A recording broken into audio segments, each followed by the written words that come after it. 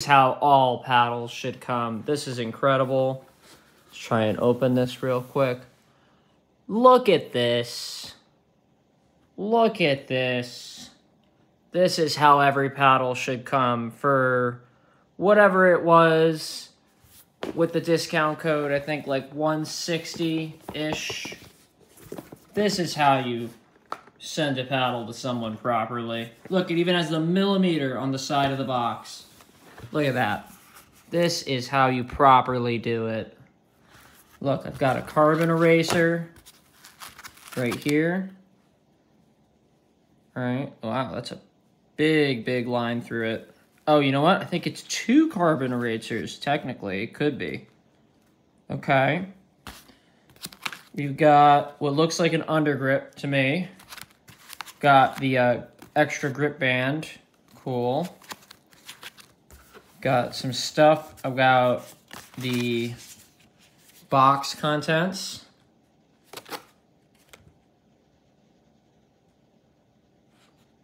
Got this Volair card. And we have the paddle.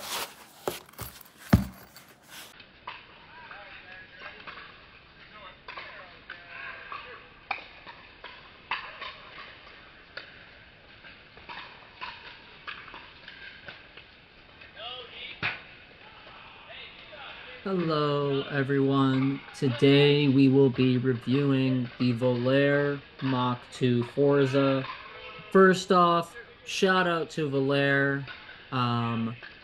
They did send us this. They originally were just going to send us the 14mm, but the 14mm has been so popular that it was back ordered.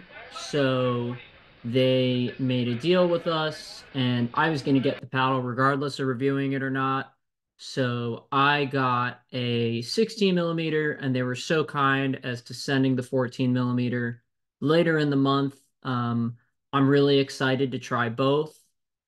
This is something I have been chatting about. If you've been around me recently, it is the coming of wide body paddles and the popularity of them.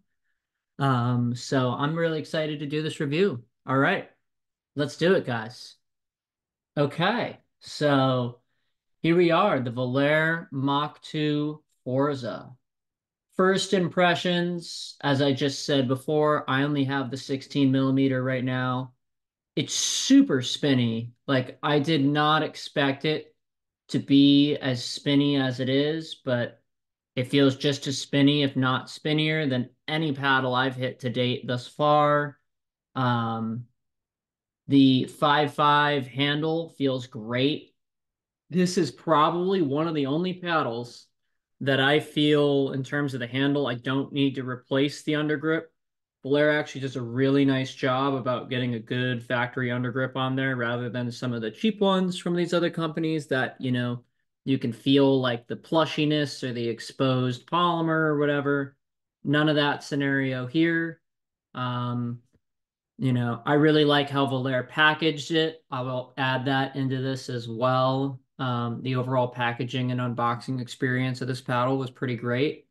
But yeah, so a little bit on how it plays. Like I mentioned, very spinny. 10 out of 10 for spin for sure to date.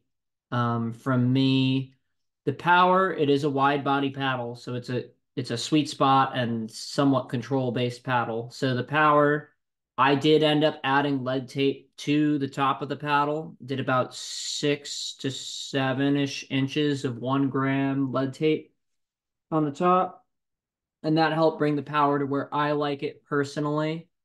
Um, Honestly, I don't usually put lead on the top of many paddles, but I just figured with the shape, I think that's where the 14mm pop would help more for the paddle. But other than that, I feel like it plays great. The sensation and feeling that you get when you hit with this paddle is like nothing I've ever felt. A shot that I am not as comfortable as I'd like to be with, and I'm working on it a lot. The two-handed roll dink and rolls when at the kitchen line. Not so much from the baseline and the transition line, but mainly the kitchen line. This is the first paddle where I feel confident to do that, and the ball is not going to sail high or fly long or sorry, fly wide. It dips back in, and I really like that about it. This paddle is a all-around player to soft game player's dream. I've never felt dinking and dropping as nice as I have with this paddle. This paddle, I literally sit in the transition zone, basically in a squat, and I can reset for days. It's incredible. I even, in some of the footage you'll see here, there's a couple balls just driven right at me. We're playing predominantly cross court, and I just one hand reset that puppy right back in front of her, and there's nothing she can do about it other than just continue to play the point. So it's really cool if you haven't felt that sensation, especially from a non like 20 millimeter paddle, from a 16 or a 14 millimeter paddle. That's pretty cool. So more about the shape. Some of the stuff that I heard going to wide body is, oh, well, it's not elongated. It's not going to hit as hard. You're going to miss the extra, whatever, half an inch. Honestly, I noticed that a lot with the hybrid paddles. I've not once noticed that with this paddle. In fact, I actually have enjoyed this paddle so much that it has become my primary go-to paddle for tournaments and events and match play. I completely switched to it. I was playing the YSF 16 millimeter by 11.624 prior to this, and prior to that, the Vatic Prism V7. Both are elongated power paddles. I switched to this no problem. Haven't even felt the length difference. Haven't felt the shape difference a ton. I will admit, when I leave this and go back to a power elongated paddle, it can be difficult for me to keep the ball in just from, I think, subconsciously or unconsciously, just putting a little more effort into the ball from this one. But overall, have really enjoyed the paddle. I've really enjoyed just everything about it. The power, I'd give it an 8 out of 10. The durability so far seems like a 9 out of 10. Haven't had any issues.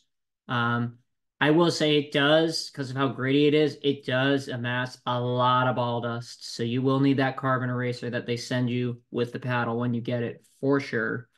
Um, and then just for overall performance, like it's up there with the top paddles right now for sure. I think this is one of, if not the top line of wide body paddles right now. I know the Yola Scorpius is what it is, and the Groove and Movin' 13 and 16S. Those are definitely competitors to it, but feels great, plays great, has a classic look to it. What is there not to love? You know? All right, guys. Well, that is my review of the Volair Mach 2 Forza.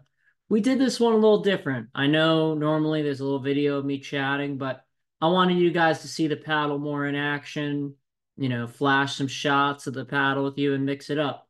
Let us know in the comments what you think. Do you enjoy this? Would you rather see me talking with some gameplay, or would you rather a different style of review? We are open to suggestions here at DDOG Pickleball, so let us know. All right.